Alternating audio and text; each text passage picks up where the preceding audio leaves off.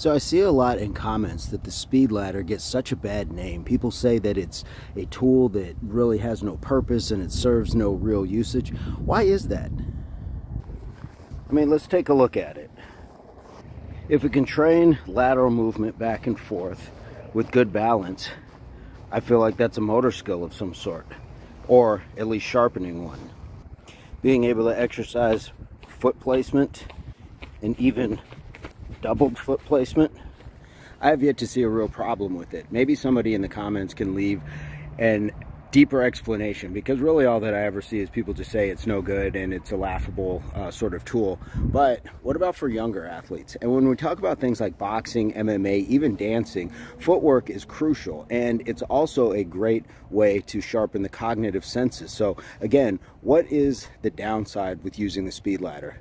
Leave it in the comments. I'd love to hear from you guys, and appreciate all the support. HWPO, hard work pays off, Impact Athletics Association.